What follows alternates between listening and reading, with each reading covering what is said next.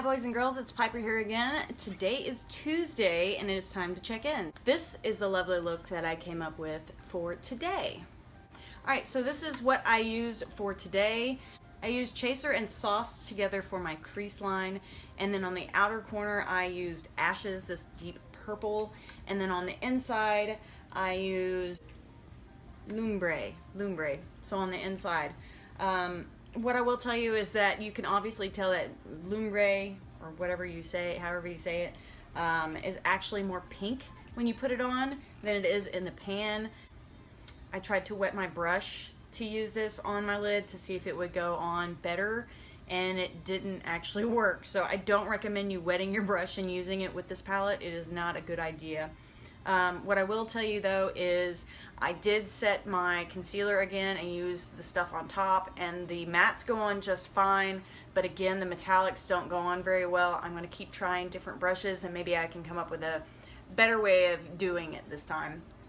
For the top, as always, I used Once, which is just like my favorite MAC rice paper that I use all the time, which apparently there's different versions of that and it's not the one with glitter. So those are the only ones I used on my lid, and then again on the bottom of the corner I used the Ashes again, and I believe it was He Devil and Dirty Talk on the inner inside of the lower waterline. So those are just the colors that I used today. You can tell that they have worn really well considering it is now almost 7 o'clock and it's been an extremely long day. I've been super tired.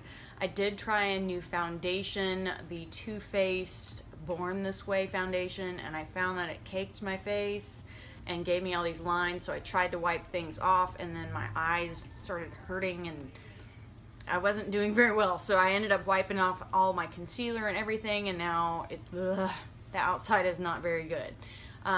What I also used was the new Anastasia Beverly Hills Aurora palette, and I used Spectra, this gorgeous purplish, pinkish, whatever, on my cheeks. It is not very bright and in your face, and it doesn't go on very easy. I did end up using my finger when I reapplied today to show y'all, and I also added it to the bottom of my eyebrows.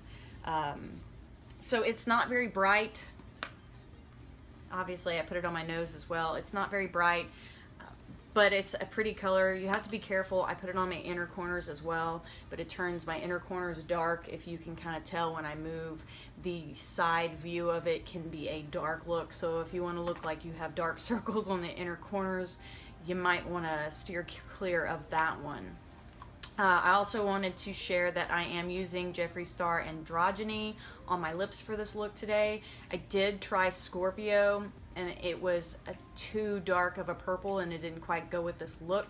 This is not the exact color I was looking for this palette. I was actually gonna put on Unicorn Blood today, but I didn't get around to doing it, and I grabbed this one as well. So far I like the look. I am coming up with some pretty cool ideas for makeup. I just wish my foundation looked a lot better today.